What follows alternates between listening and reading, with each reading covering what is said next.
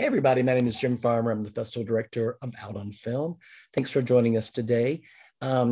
This is one of our great shorts programs that we have this year. This is our 34th year representing films for, by, and about our community and allies. This is, however, our first hybrid festival. So we have a rather small schedule at the theater this year and a lot of virtual programming for those of you who would rather stay at home.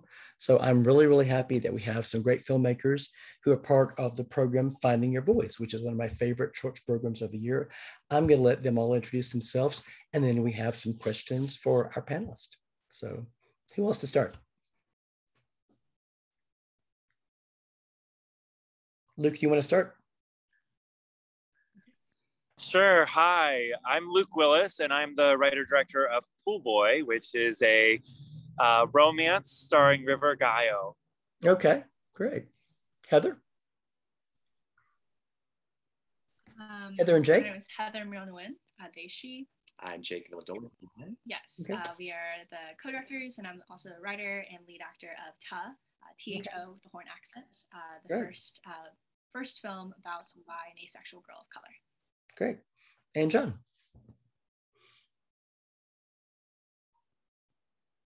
Oh, you're muted. Sorry, I'm muted. I'm sorry. I just want to make sure it's Taffy. Taffy, is it Taffy or Curtis that's out on film? I have two very similar films. I was double checking. Is it Taffy or Curtis? Let me just double check the name of the film. Curtis. Sorry, I haven't slept. Yeah, Curtis. Okay. Yes. All right, sorry, I haven't slept. It's been crazy. So I'll tell you why. It's nice to be so popular to have films everywhere. So no, I'll tell you why I got confused. It's because so the name of the film is Curtis, and it's based. It's an interview. It's a documentary interview with an actor that I made a short film called Taffy with. So it's called Curtis, and it's a documentary interview. It's a portrait of an actor named Curtis. Nice. Thank you all for joining us. What I love about this program is that it's a great program, but the films are so diverse. And I don't know if you've had a chance to, I don't know if you know any other filmmakers here, if you've seen any other films, but I would love for you all to watch the program because it's really, really strong. So anyway, well, let's start with you, John. Just tell us a little bit about your film, why you decided to make it and, funding and how difficult it was to make. Absolutely. So I was a resident at Crosstown Arts in Memphis, Tennessee.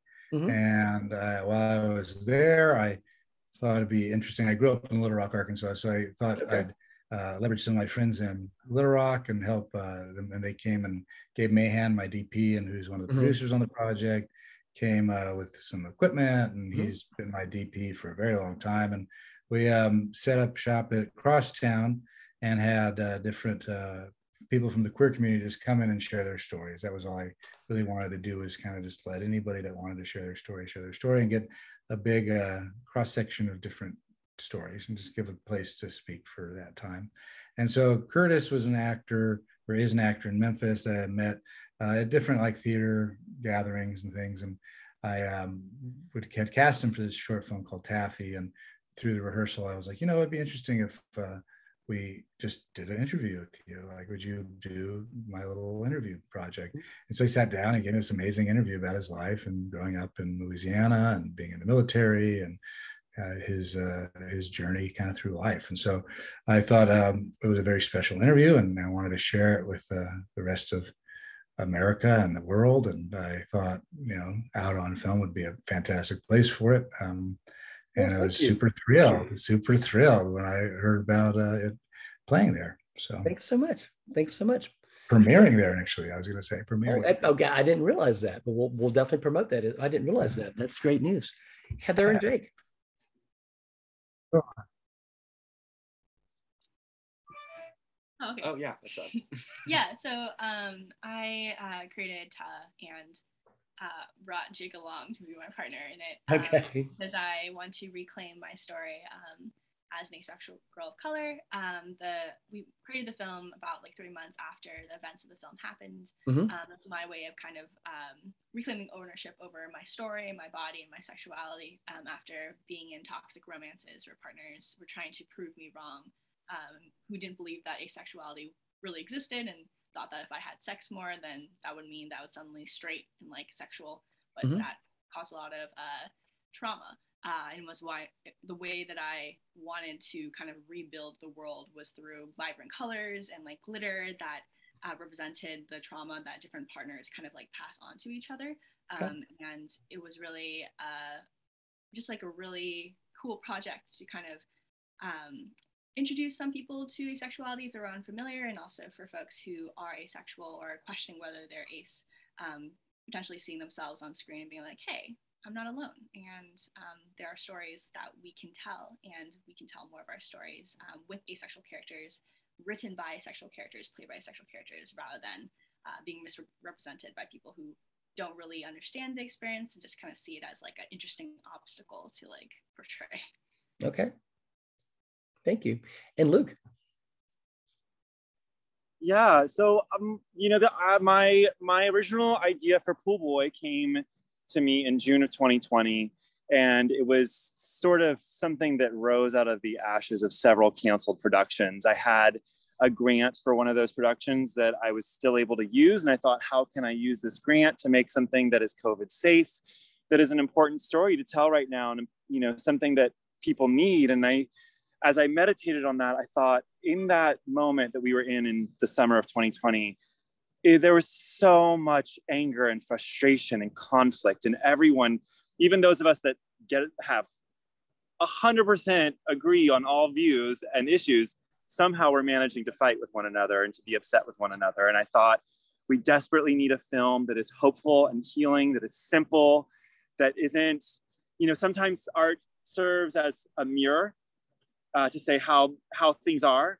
And sometimes art can serve as a roadmap to say, hey, this is how we can make it better. These are the decisions we can choose to make to do things better. And so I think that this story arose out of a desire to write a love letter to the trans community to say that you are perfect as you are. You don't need to change. It's those closeted, in this instance, those closeted he/hims, those closeted boys that need to just be okay accepting their full range of attraction, right? That like being attracted to a trans feminine person or even a non-binary person doesn't make you less straight. It just means that you have more inside you than that box that boxes us all in, really. So that's my place and starting point for Pool Boy. Thank you. I just want to ask all of you briefly, I mean, so where are you in your filmmaking career? I mean, is this one of your first films? Have you been making films for a long time? Just talk to us again a little bit about your professional career. We'll start with Luke. Sure. Yeah. So I let's see. I retired from. I was a classical ballet dancer first, and then I for all of my 20s, and I retired from that when I was 32 in 2014, and went back to school. And I did that after making what could be considered my first short film, and that was 2013. And I went to film school. I made a ton of short films in film school. Some of them have been seen by the world. Some of them have not, and hope never will be. But I will say that in terms of like, you know, really getting my films out there, this is my second short film really getting out there. Yeah, I'm really happy to share it with the world. And I feel like I'm in a place where I've got several features in development, and I'm really excited I really hope that that's my next endeavor. So nice. Congratulations. Jake and Heather. So this was our first project together. I was approached by Heather because I had been working on a couple things, and she reached out to me, and we met and decided to collaborate on this, and it worked really well, as you can see by us being here.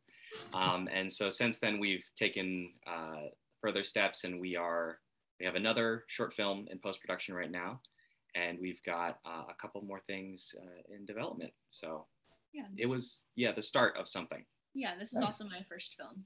Nice. So congratulations. Thank you. It definitely sets the bar and standard. Like, we had an intimacy coordinator on set to make sure that everything was safe for the actors.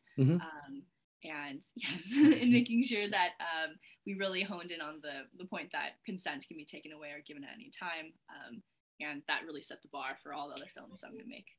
Sure. And John? Yeah, I've made, I guess I made a lot of films actually. I started my first feature doc back in like 2005. It was about, it's called Pink Houses, about two gay men in Conway, Arkansas during Governor Huckabee's reign, putting on their first gay pride parade in Conway. So that was my first film back in 2005. I think it was a Stonewall Award winner back then. And yeah, so from then on, I've made probably about a dozen short films and then a couple feature docs and things. So this is my first little portrait, I guess. This is my first series of portraits, and I'm excited to kind of be part of the kind of exploring what the portrait series could look like and getting to meet people and allow them to tell their own story. Because up to this point, I've been doing a lot more fiction work. Mm-hmm. So it's nice to kind of get myself out of the way and just share their own story. And it's been education for sure. It's definitely been fun. Nice.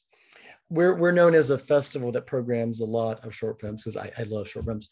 But one of the challenges we always have is where to put things. And I was having this conversation with filmmakers yesterday about, how do you decide where to put a film? I mean, some films, like we have like a horror block, those speak for itself. Sometimes films that are very funny, those are easy comedy, but other films you have to say, where do I put this? And what I like about all three of your films is that they just feel very authentic in voice. And that's why I put this in Finding Your Voice. But can you just talk about, because all three of these just feel incredibly authentic in terms of the people who are there, and it's a voice that I might not have heard. I just don't hear that often. But just talk a little bit about having an authentic voice in your film.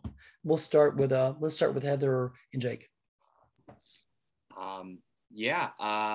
I would say I think that's probably one of the biggest strengths of this film. Yeah, and a big approach that we took going into the process was, how can we tell this story in a way that everyone will understand?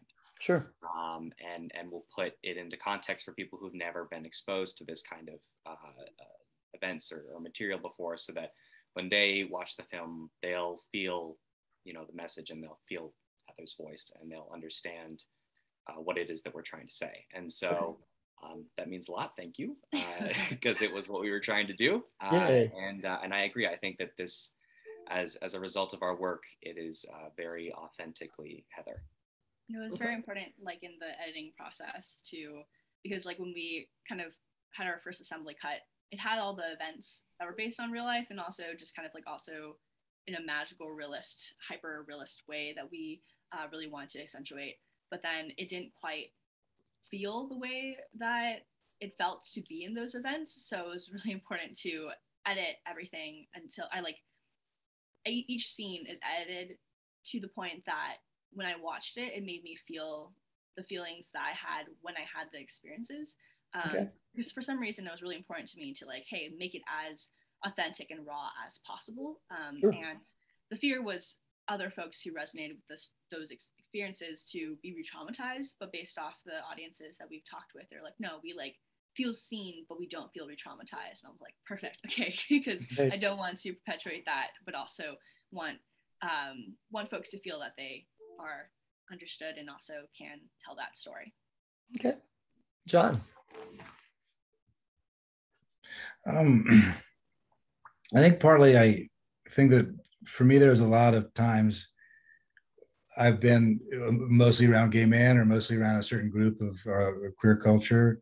And so getting to make a series where I got to interview many different types of people from our alphabet was really helpful. It became much more inclusive. I started seeing all the equity and just hearing everybody's stories. And I think one of the things I liked about the series was we had a very diverse group of queer people. And mm-hmm. I think that for me was something I wanted to try to take on and one of the reasons I wanted to try a series. And initially, we were trying to just write them as monologues. I was going to hire actors and write monologues, and then I just started talking to people like, "Oh, I'll just record you." so it became. That was my goal. I guess that's one of the things I've liked the most about it is being trying to get more diverse and equitable identities. I will say, Curtis knows how to tell a story. Thanks. He's a master storyteller. I mean, we all saw this like, wow, we love this. Luke. Yeah, I would have to say that, the authenticity of our film really has to be credited to just incredible performances by the actors. Personally, I think that is what really brings this story such authentic believability and like relatability. And, I do think it was also so important for me that the trans character in writing this, that character was representing authenticity, representing the right way to go about living by being authentic with yourself. There's the scene where the super broy jock dead names them, and their response is just so comfortable and stable and like, this is who I am. I'm not going to be threatened by you. Okay. You being threatened by me. And that was really critical to me, because I think that so often trans characters, and really, all the characters in our community, every letter of the community, we often get our trauma gets represented, and it's always a story about how we have to deal with our trauma and learn to love ourselves. And I thought, what if just the trans character was just the most authentic person in the film? They were the ones living their truest selves, and they don't have to change. It's the world around them that has to change. And I thought that was really the intention of the film. So yeah, I hope that answers the question. Yeah, it does. And again, congratulations on all of you. How would you say that COVID did and has affected you as filmmakers? I mean, that's a loaded question, isn't it? But let's start with John. I like a lot of different ways, I guess. One is, I think, practicing more like self-care in a way. I think before I was always ready to go and do something somewhere and get on a plane and go and shoot and do whatever. And then I've realized over the last near 2 years now that I like having some structure, and I like being home, and I like having my dog, and I like those parts of my life.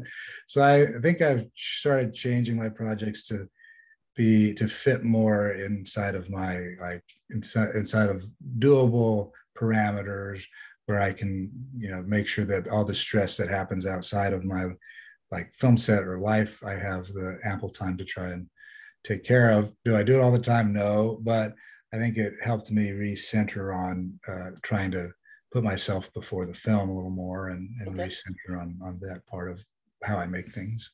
Okay. Luke. Yeah, I think that's beautiful what John said. I would totally echo that. I mean, outside of the logistical constraints and the financial constraints, I mean, certainly COVID has added money and energy into planning, but I think it's all positive stuff. I was never a fan of 12-hour days. And I feel like under COVID, 12-hour days are becoming more of a no-no. And because it's about a matter of time. I think that's right. I think there's also there's a lot more conscious consent-based practices, I feel like, happening on set now. Like, everything kind of we all have to kind of get consent to do anything, like shake hands or just be in the same room. And I think that's all really positive stuff. So yeah, I mean, this film was shot in COVID and certainly was like a crazy logistical nightmare. Probably the best planned shoot I've ever been a part of, and still managed to like blow up at every step of the way. So. Okay. Heather and Jake. Well, this is a virtual Q&A. So I would say that's probably one of the major ways that it's impacted us is Sure. Being unable to go to places, and our movement has definitely been restricted. And I think that that's sort of the same thing when it comes to filmmaking. You have to be really, really careful now, and you have to plan everything out. We did production of Ta before COVID, and then so all of our post-production happened during COVID. And I think the most significant impact was how we normalized collaborating with like folks all across the world to work on the project with us. I know I personally Skype my best friend like since we were kids, so video calls are not something that is really different for me, but it was really cool to be like, oh, like just talk to people that I may not have met otherwise. Yeah, it's weird that our circles have gotten much bigger because we were forced inside. Okay. Yeah. And Luke? Oh, I already went. I'm sorry. John, you went down, did you? Okay, I'm sorry. I did, yeah. So no, hey, it's one of those, it's a Thursday, it's a hard one. And we're opening our festival tonight, so I'm a little. Yeah, you've been busy. You've been busy. Well, so John, I know that Curtis is making its premiere here, and I'm very excited about that. But for the others of you, where are you right now in your festival run? Where all have you played, and where are you hoping to play later in the year? We'll start with Luke. Sure. We're kind of right in the middle of it. You know, we premiered at BFI Flair in March, and then had a blank period because we hadn't really prepared to premiere there. And then we sort of hit the ground running this summer pretty hard with Outfest and Rhode Island and Woods Hole. And I think we won Best Narrative at Honolulu. Nice. I think we're playing this week also at Reeling Film Festival in Chicago, Cinema Diverse in Palm Springs. And we just announced this week that we will be part of New Fest in New York City, which is really exciting as well. Gosh, you know, I'm not sure what I'm allowed to announce as well or not. I think we played in Italy this month. I think we're playing in Denmark next month at 2 different festivals. One very exciting one that I'm not going to say because I'm not sure I'm allowed to announce yet. Okay. But we also have an Australian premiere coming up in November as well. So it's just a lot of it. You know, there was a big blank period between BFI and Outfest, and then ever since Outfest, it's just been a really exciting run. Okay. We're really on. Nice. Heather and Jake. We premiered like online at Outfest Fusion, and then we had our first in-person screening at Outfest LA. We were at Cinema Diverse, and we are in on film and Viet Film Festival, and then we're going to Philadelphia Asian Pacific Film Fest, and then we still have a couple that we're waiting. World Pride Day. Yeah. And some other stuff. I also don't know what we're allowed to say, but I would say we're more or less right in the middle as well. Mm-hmm. So, final question: what projects are you working on next? And we'll start with John. I'm trying to get another city for my Tell Me a Memory project, which Curtis was a part of. So I'm looking at other cities, trying to figure out how to make that happen. And yeah, it's pretty much that's my personal next project. Yeah. Great. Heather and Jake. I am writing my first feature, so lots of locked doors. And I've also got a couple things that are kind of in the interview pre-production development stage.